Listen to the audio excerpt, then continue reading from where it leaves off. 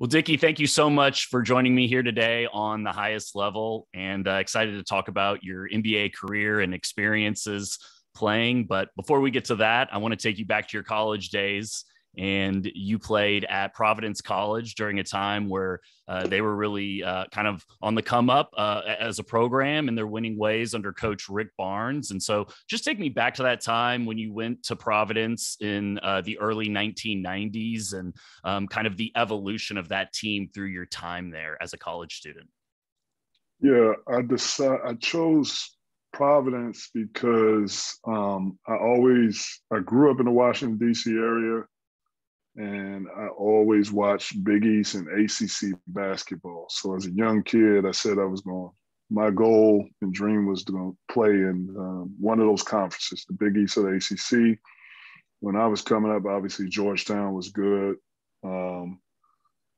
Maryland was good. The ACC was at a high level. Big East was at a high and physical level. So that's all I knew. And as I started to evolve as a basketball player and started to get to the point where, you had to start putting together your criteria, what was important for a college or a university to be a student athlete at. One of the biggest things for me was I wanted to go somewhere and make a name for myself, go somewhere and help be a part of building success and building winning. So I wanted to kind of make my own way, so to speak. So that was the kind of mentality I had. And like you said, Providence was starting to be on the come up. Not that they hadn't won before or not that they hadn't had very good talent before, but they had just got to another phase of just going to the Final Four with Rick Pitino. And then Rick Pitino left and Rick Barnes became the coach. When I got there, he was there for like 2 years before I arrived. I went to the NCAA tournament. And so that was the main thing that led me to Providence, the fact that I could make my own way, make a name for myself. And it was all about Providence basketball in that town. Providence basketball was like the NBA of the city, and we played downtown. You didn't have to compete with a football team. And I was going to be in the Big East and be on TV. Yeah, and like you said, this team had really good success towards the end of the 80s. And during your time there was a constant growth in your 4 years that you were at Providence. So just kind of talk about, was it an influx of talent that kind of caused you guys to, in your senior year, win the Big East tournament? Was it something that Coach Barnes was building within the culture that was slowly growing from year to year? What would you remember from that time?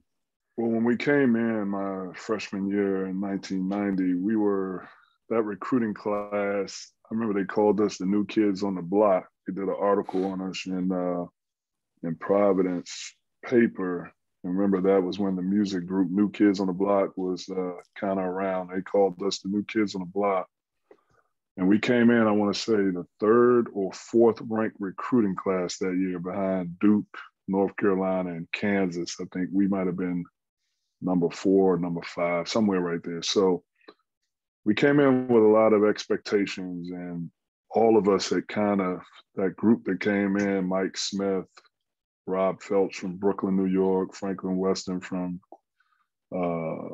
Queens, New York, Troy Brown from Massachusetts, myself, we kind of had already seen each other and played against each other somewhere along the roads of the grassroots as we were coming up. So it was a lot of expectations. And I think, we came in at a time when Coach Barnes was, 3 years into being a head coach. And so he was in the process of learning himself, how to develop as a head coach, how to lead as a head coach. So there was a lot of trial and error. There was a lot of, ups and downs. There were a lot of challenging moments that we endured our freshman year and our sophomore year.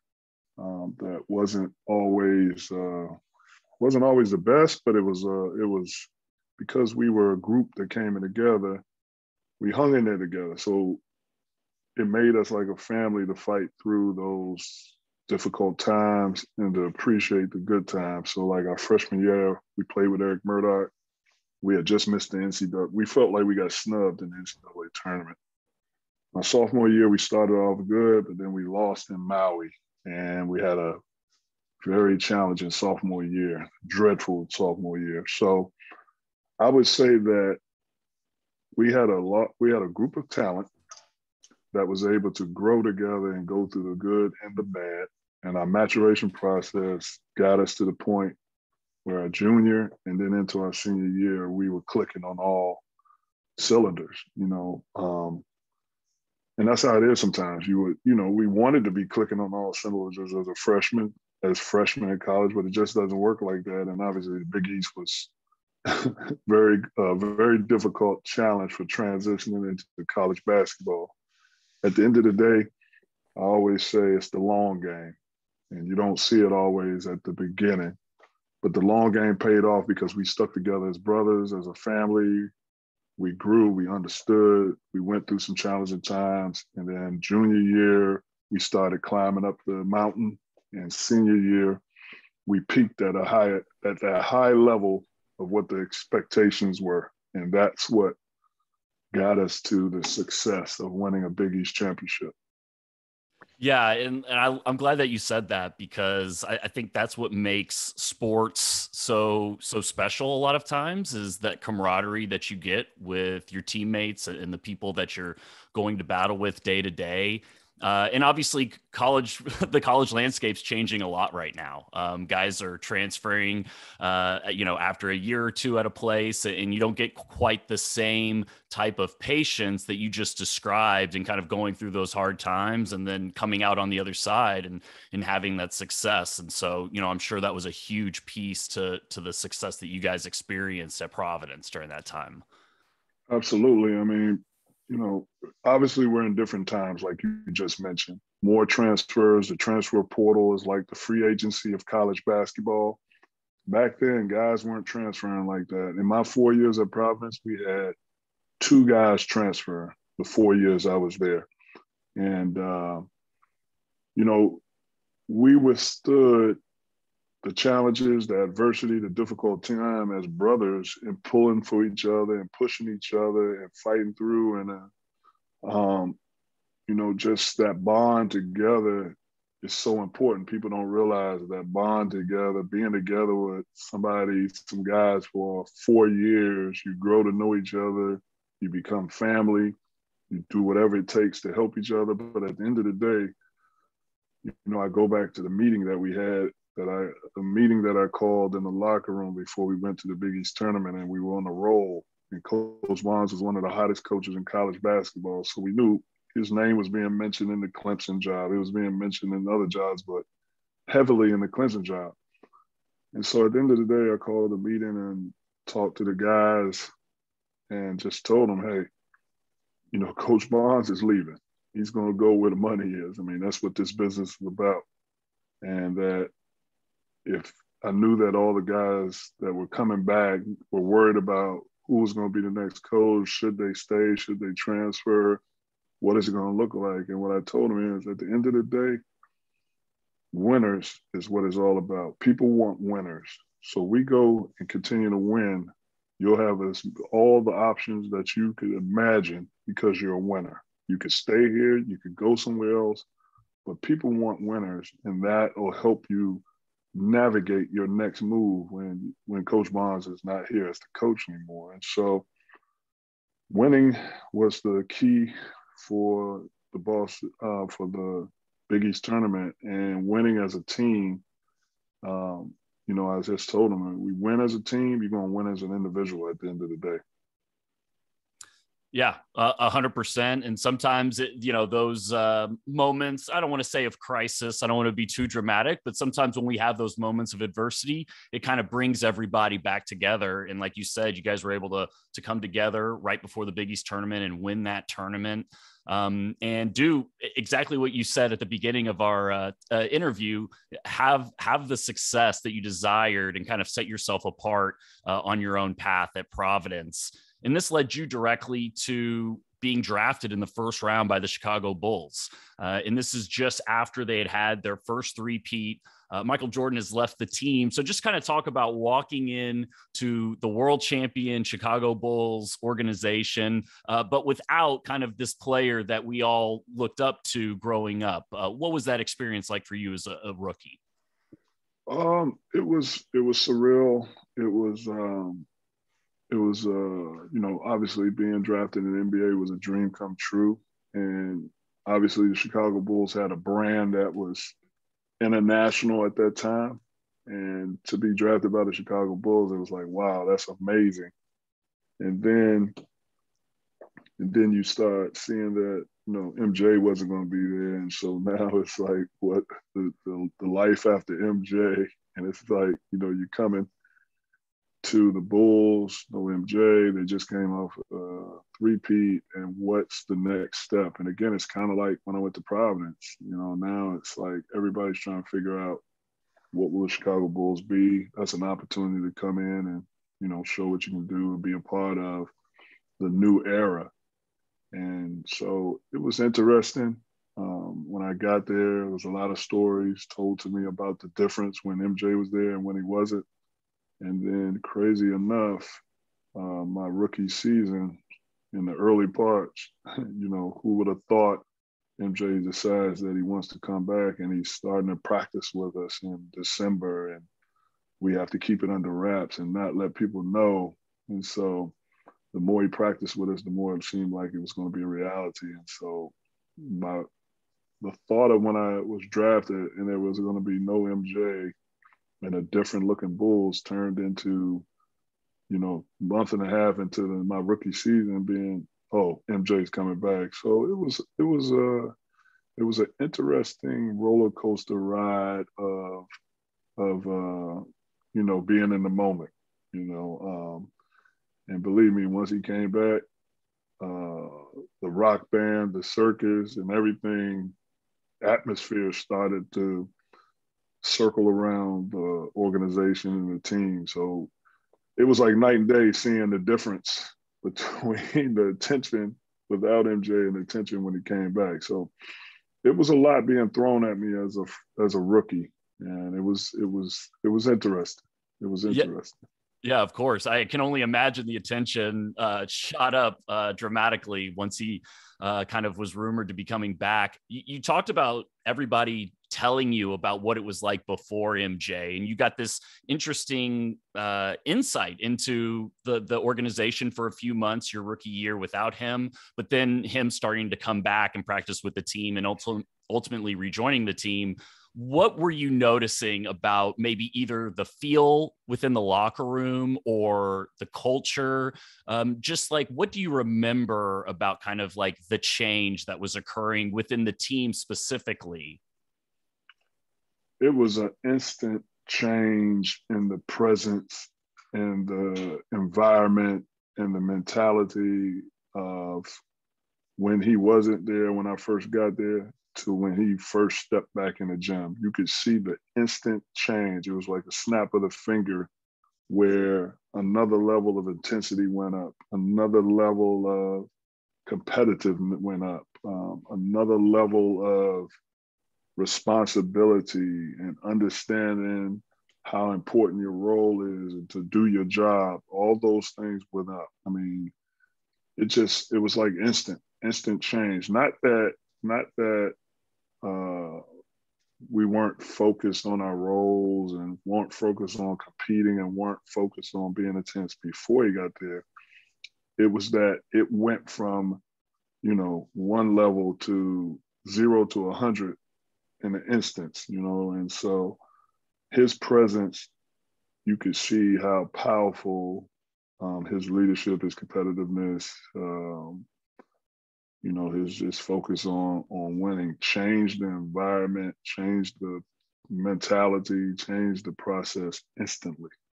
One thing that's funny is we were flying charter.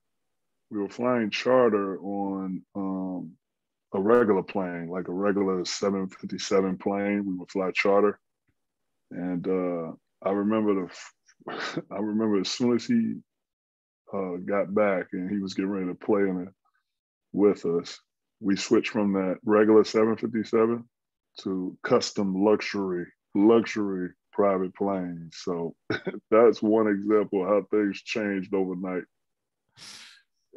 One small example, but very emblematic of kind of the step that you guys were taking, for sure. Yeah, absolutely. In this first year, he comes back. Obviously, the huge media circus. I can remember it as a young teenager, just kind of like the obvious excitement around him returning to the game and kind of the second half of that season. And you guys lose in the playoffs to Orlando. And this was kind of seen as the young team that was kind of the next team to really maybe have a chance in the Eastern Conference, was this young duo of Penny Hardaway and Shaq. You guys lose to them. And I don't want to put words in your mouth. I'd love to hear from your perspective, but you talked at Providence how you guys kind of came together in the last 2 years of your time at Providence. Did you feel that was that adversity of losing to Orlando and maybe hearing them being the next team in the Eastern Conference? Do you think that had any effect leading into the next season where this becomes one of the great teams? Just talk about how that adversity led into the 95 season.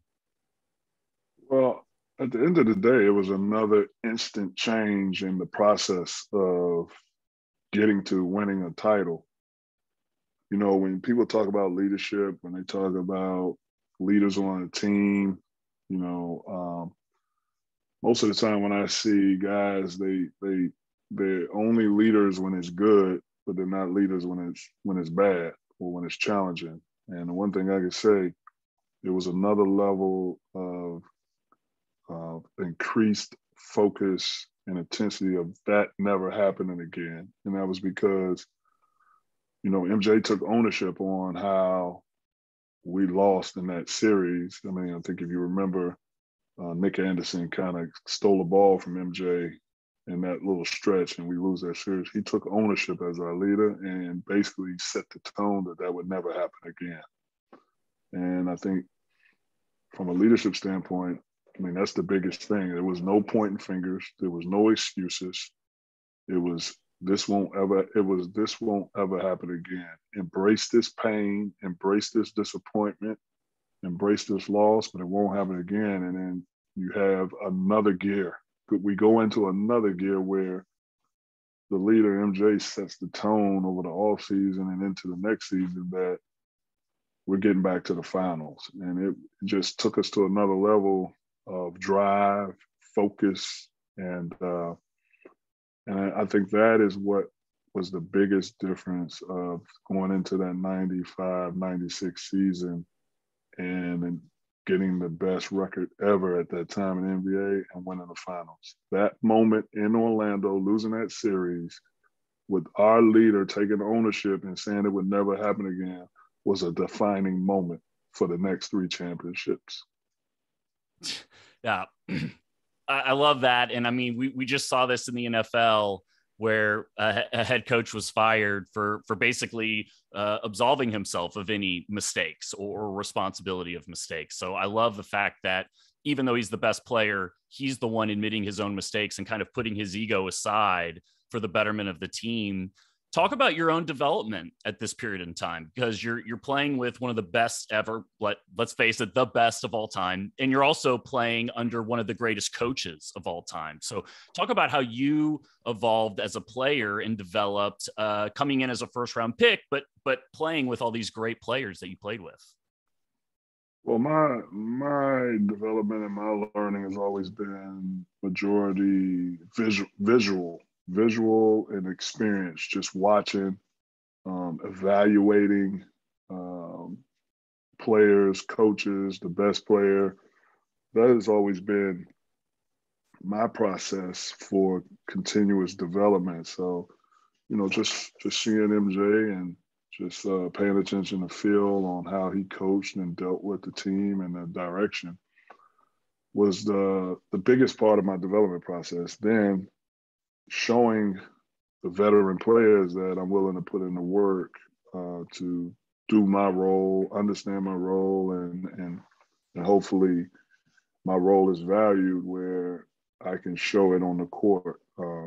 So that was kind of how my process went. And it's interesting because we start off that 95, 96 season. Before we start this season, we make the trade for Dennis Rodman. And so, I'm kind of trying to figure out what's my process now, because I know he's brought in here for us to have another veteran piece to get to the championship. That's a part of the business. How does that play for me? And what's interesting is when the season started, Dennis got hurt. And so he was out for a month and a half, I want to say almost 2 months. And Phil, it wasn't any lead up to it. It wasn't any come talk to me and tell me anything. It was just the next game, Phil was like, you're starting. And then I got an opportunity to start that whole time while he was hurt. I felt like my process of visualizing the veterans, the leadership, watching coach, understanding my role helped me be prepared. And I felt like I did what I was supposed to do, did what I needed to do, and didn't hurt our goal and our process, and was effective on the court and gained respect and gained the respect from my teammates. And those guys always trying to make sure they help me in different moments of the game, practice, and continue to do what I need to do in my role. Because believe me, MJ was going to make you understand, you better do your role for us to win. So that was a great moment. I thought that my process and development helped me be prepared for that moment. And I did what I needed to do in that season. Yeah, I love hearing that. I mean, the accepting the role is an understated piece when we're talking about like great teams and championship teams. You specifically, you've had all this success in college. You're a first-round draft pick. And then to have, someone like Dennis Rodman, who's a great player, come in, a lot of times players maybe look inwards and think, like you said, what does this mean for me? Am I now about to be, an afterthought? Was there anything that Phil Jackson was doing during this time to kind of make you understand your role or maybe accept your role? Or do you kind of maybe look back at maybe former coaches or the way that you were raised that kind of helped you deal with that? I think it was more the way I was raised by my mother and just my mentality of understanding about winning and, being in experiences where I've won and I've been a leader, and understanding that when I was a leader, I had to get team members to understand their role for us to have the ultimate goal, and how the success would trickle down to everybody. The team success would trickle down to everybody individually. So my experiences were more of what helped me try to maximize my role. And, it's natural for humans to think about ourselves first, or think about how this affects me. That's natural. I think, you should be able to do that. But at the end of the day, once you have gone through that processing, you have to circle back and get back to understanding and embracing. I always say, know your role, embrace your role, and star your role. At the end of the day, know your role, and you know your role by asking the leadership, what is my role? What do I need to do? Walk away from that and get yourself in a mindset where you can embrace that role.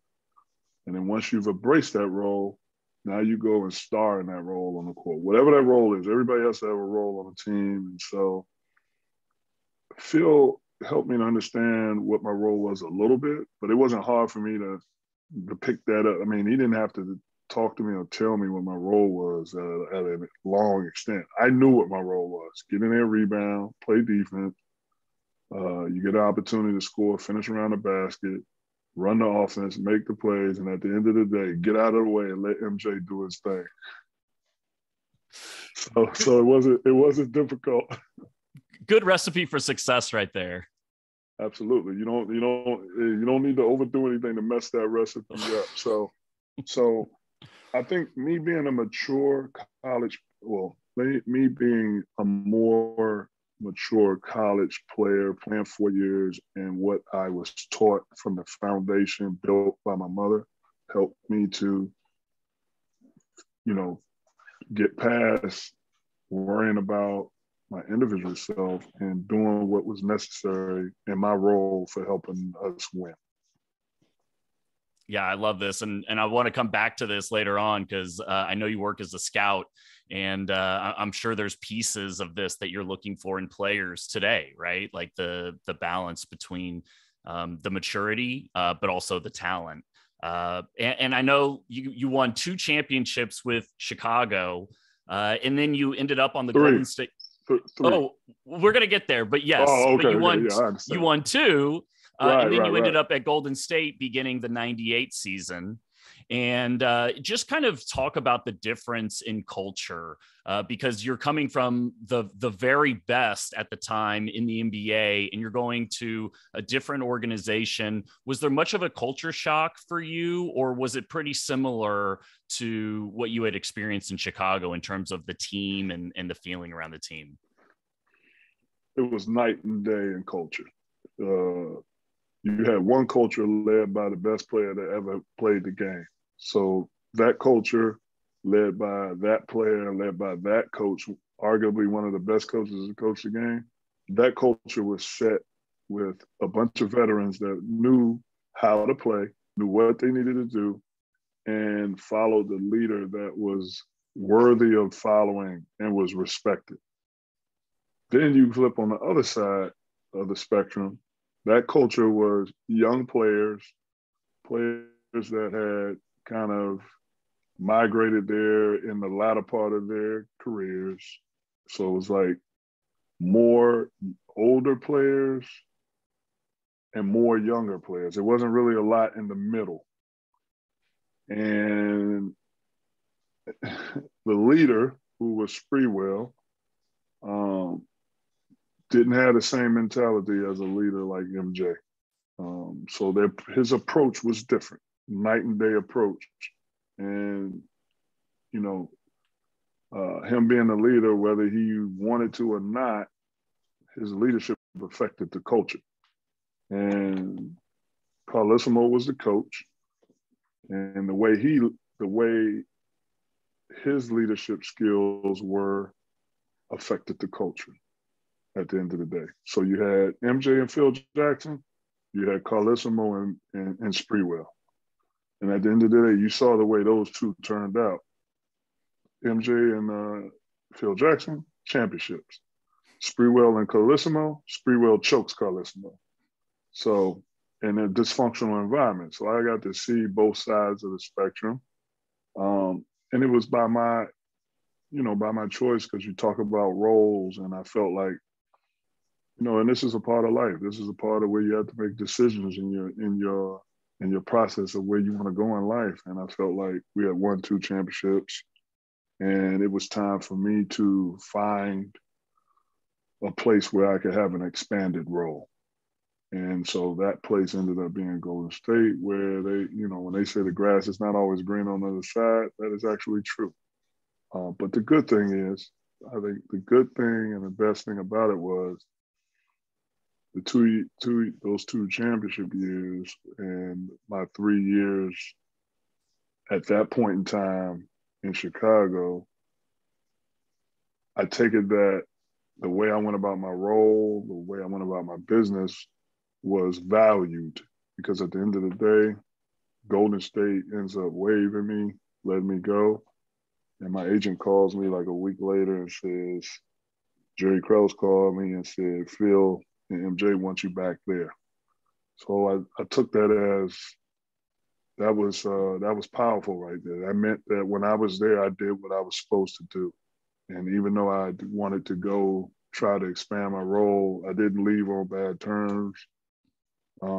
And it told me that my role and my approach and my business mindset and my mentality and I guess my skill set was valued for them to want me back there in the process of getting to that 3rd championship. So, I don't know what the analogy or the words you use for that, but it's like I don't know if you say the perfect storm or whatever, but things find a way of playing out if you go about your business the right way and you do your job at a high level. People respect that, and that's what happened.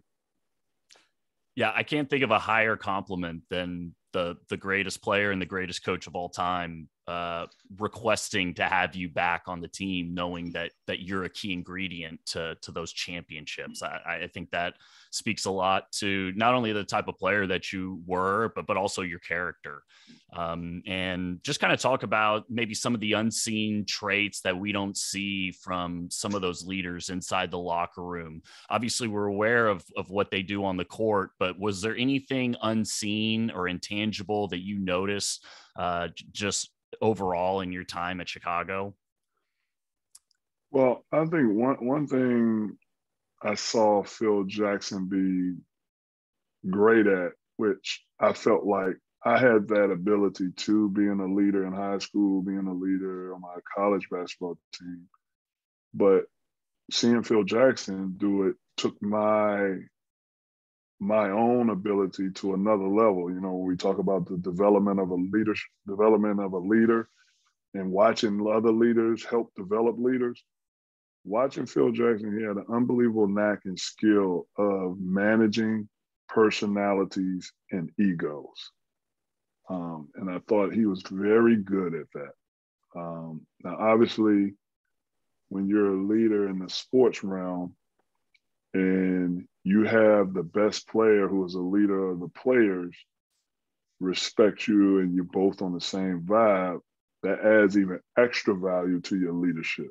You know, so the fact that MJ had unbelievable respect for Phil Jackson is going to make all the players on the team respect Phil Jackson, you know, because, you know, everybody's going to respect Jay, going to respect Phil, and there's going to be a high level of respect across the board for everybody. So I watched Phil manage different personalities, from MJ's intense, competitive, fire. It wasn't winning is everything. It was winning is the only thing. I watched him manage D-Rod's eccentric personality and be able to blend all those together, and manage Scotty's personality and blend them all together and still manage everybody else around. So I thought that was a big key. And then the one thing about MJ that I had already known and I'd already learned from my mother, and just growing up and just watching and being faced and being put into situations where you're going to be faced in life. But watching MJ, even though I knew this, watching him took it to another level. And again, I'm a visual learner, and I'm watching these leaders. And this is the one thing that's never really discussed at the end of the day from a leadership standpoint, is MJ only erred on one side. And in life, you have a decision to make. Either you want to be respected or you want to be liked. MJ was going to end the day with you respecting him, respecting the work, respecting the talent, respecting how he approached the ultimate goal of winning. He didn't care whether you liked him. Now, at the end of the day, after you respected him, if you liked him after that, then that was just a bonus. But I got to see from the best player in the world, he didn't care whether you liked him or not. But at the end of the day, you're going to respect him. And like I said, I knew that already going into it. I had already been faced with those type of situations. But just to see it come from him on a whole nother level, for the guy who was the most popular person in the world, handle that and set that type of tone was pretty impressive. Yeah. You know, you talked about having respect for him as a leader, which I think is overlooked sometimes in leadership. We think sometimes it is a contest about, you know, who likes more who. But ultimately, not only did you have respect for him, but he obviously had respect for you, because you became a scout for his team with the Charlotte Hornets. And so after your playing career and winning 3 championships with the Bulls, he ends up hiring you as a scout for the Hornets. Talk about, like, were you always anticipating going into being a scout or getting into a front office role, or was this something that you had the opportunity to pursue and had to learn on the job as you were doing it? It was one of those things that when I finished my career, when I decided I was going to stop playing basketball, I sat down at the dining room table with my wife one day and I wrote down all the different things that I wanted to do or pursue after I finished playing. And I had a list, and I actually hit everything that was on that list. And scouting was one of them. TV was one of them. And I didn't have a particular order on how I was going to hit them, but I was able to get into TV because of my relationship equity that I had. Doris Burk, I knew back when I was at Providence. She went to Providence. That was when she started. She had just started in the TV when I got to Providence as a freshman, and her ex-husband at the time was our SID. And so I'd already known Doris, and Doris helped me to get an opportunity in the TV. So that's where I started. And so, like you said, the relationship equity that you have for people to help you get in, to at least be in front of an opportunity is based on the respect that person has, your character, your integrity. So that's where I started. And then all of a sudden I get a call one day when I'm gonna get ready to go do an Illinois game for ESPN. At the time, I was working for ESPN. I get a phone call, and it's MJ's calling me with Rod Higgins on the speaker. They're in the office, and had me on the speakerphone. And Rod Higgins was the general manager of the Hornets at the time. And so MJ said, "You ready to come work down here?" And I was like, "Yeah." So they talked about what they were envisioning, what they wanted me to do, the development and the growth and the process, come down and start off scouting and learn the business. So to get that call was, again, another moment in life, one of those defining moments where, like you said, here's the best player to ever play the game. Obviously, we had a relationship, we have a friendship, but also to respect my abilities to call me and ask me to come work in his organization. I thought that was, amazing and just a great feeling.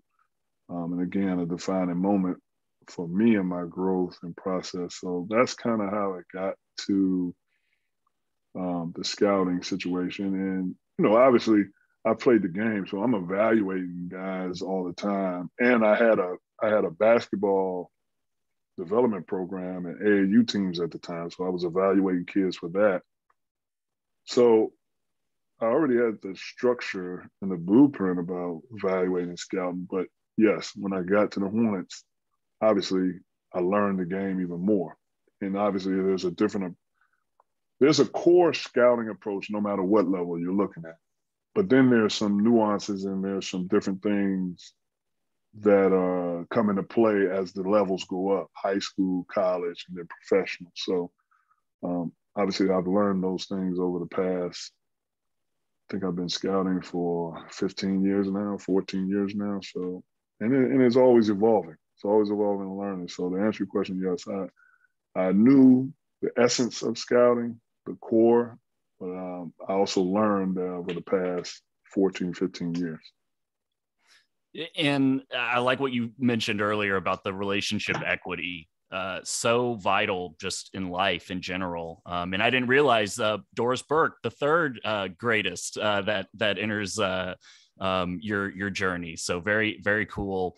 In terms of the scouting, I did want to ask you, because you had these great experiences in college on championship teams, obviously with some of the best NBA championship teams. In football, this exists as well, the kind of structure within scouting. And I'm just curious, how did you inject your own experiences into scouting in terms of things that you've seen? You've been talking about some of the leadership qualities of MJ and Phil Jackson, but staying within the realm of maybe like an NBA scouting structure, how do you inject your own experiences when you're evaluating players? Well, it's interesting you asked that, because when I came on board, In my role when I'm scouting, I add value from being a former NBA player, being a former Division I high major basketball player. Um, I add value from seeing what it took to build a championship team in college as well as in the NBA,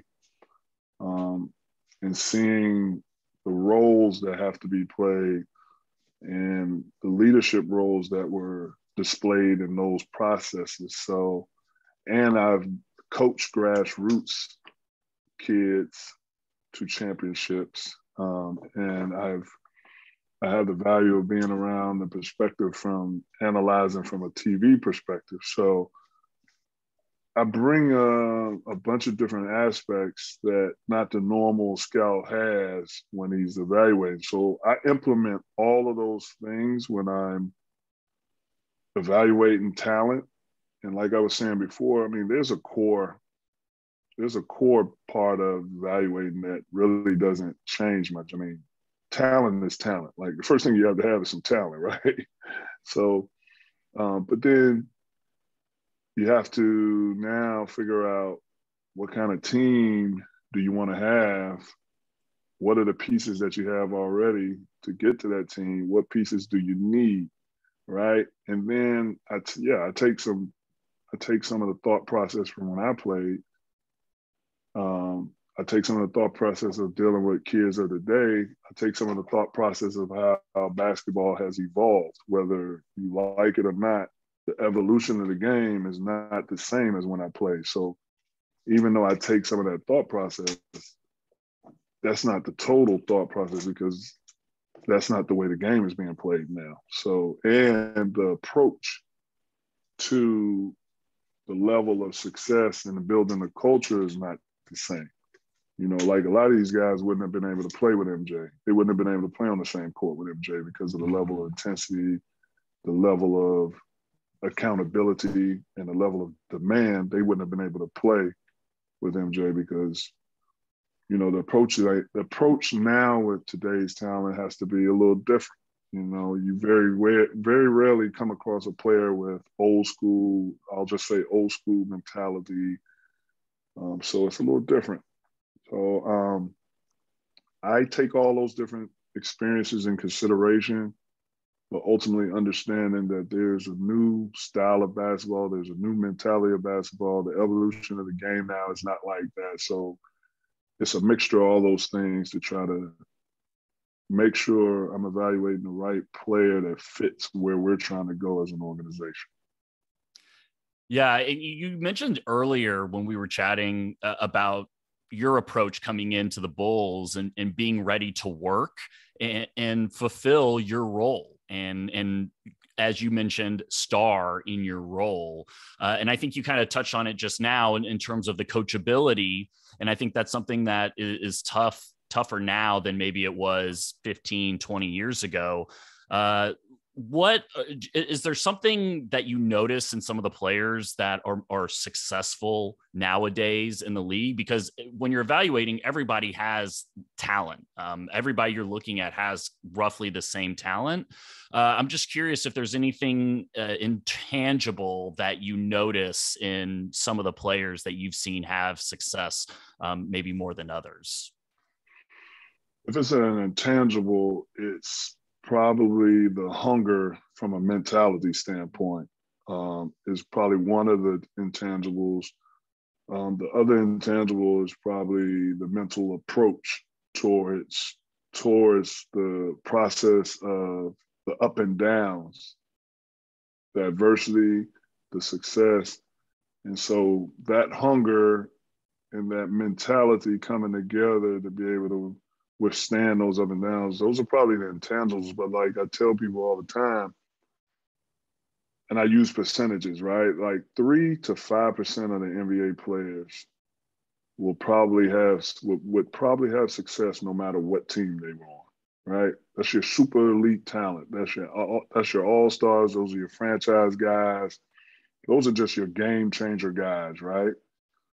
The other 97 to 95% of the NBA players, their success is going to be based on these things: the right fit, or system of a team, the right coach who really likes that player's talent, skills, can and is willing to develop and put them in a role for success. And the last piece is just the synergy of the organization upstairs and downstairs from a business standpoint. And then the last thing is players are one injury away or one older veteran away from getting their opportunity on the court and going from not playing to getting paid $100 million. You know, I mean, I can use many examples. You know, David Lee gets hurt at Golden State Warriors. It opens up an opportunity for Draymond Green. Would Draymond Green be Draymond Green if David Lee didn't get hurt? I don't know that.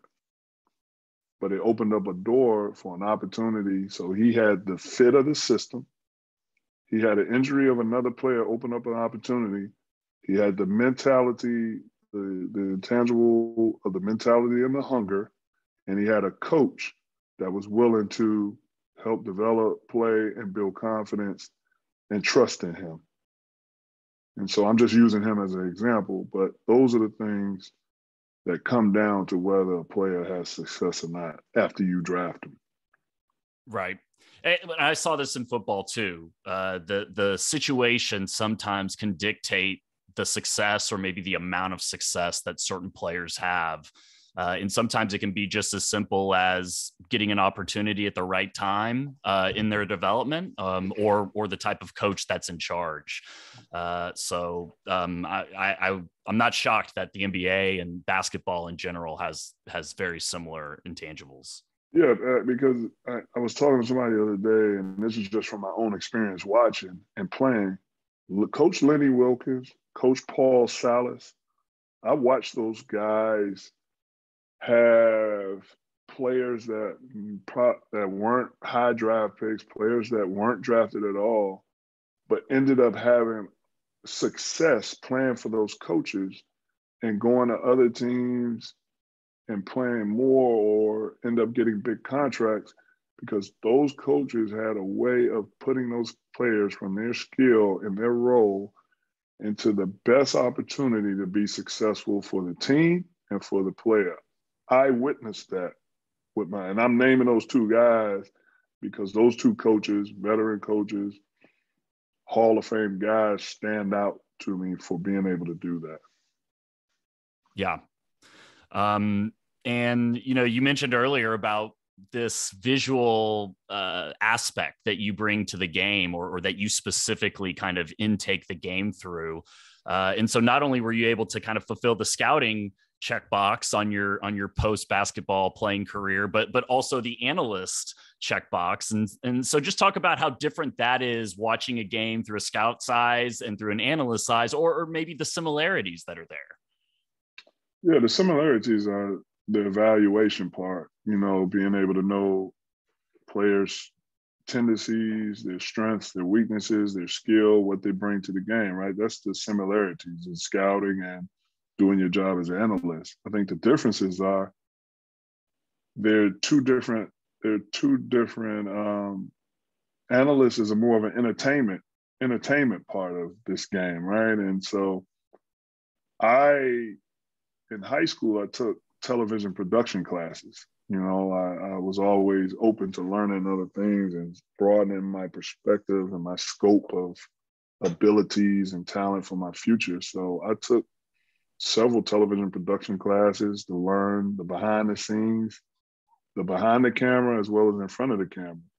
When I got to college, I was asked if I wanted to they needed somebody to work on a radio station. So I said, hey, I'll do it.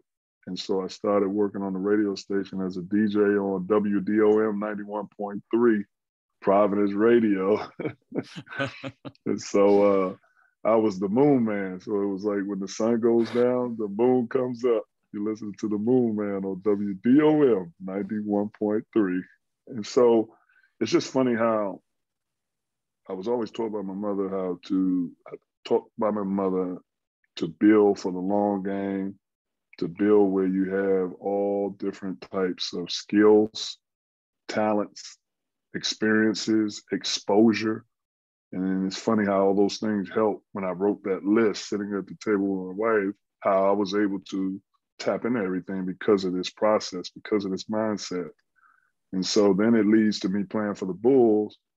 And they used to do a 3-on-3 tournament in Chicago in the parking lot of the arena. And one day they asked me to be the analyst for it. And so I took the opportunity to do that. Fast forwarded now, I finished playing. My relationship equity with Doris gets me an opportunity in front of decision makers.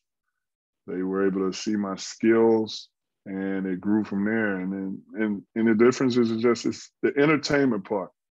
It's not that much pressure on me as a TV analyst. I show up, I do my job, I do my research, I have fun with the game. When the game is over, how well the players play, the wins or losses don't affect me whatsoever. Whereas in scouting, how the players play and the wins and losses affect, us as a collective group. So TV analyst is fun. I enjoy it. Obviously, you have to have communication skills. You have to see the game. You have to visualize. You have to forecast. And you have to have a level of some type of entertainment value.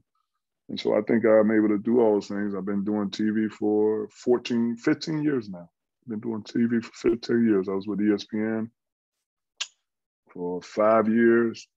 And I've been with Fox Sports for like 9 years now. So I've been able to be in the game. So those are the differences, and that's how, and those are the similarities. Well, that is really great. And Moon Man, I had no idea. Now we know. So I think I got the title for our podcast episode. Yeah. That's a little secret. That's a little secret nobody knew about. Moon Man on the radio station. Well, Dickey, thank you so much. This was an awesome conversation. I could keep going on and on about intangibles and the great teams that you've been on, but this was wonderful. And I just thank you so much for joining me here today on the highest level. Well, I appreciate you having me on, and hopefully what we talked about today can help somebody else from a team, leadership, or just about life, man. So I appreciate the opportunity. No doubt. Thank you so much, Dickey.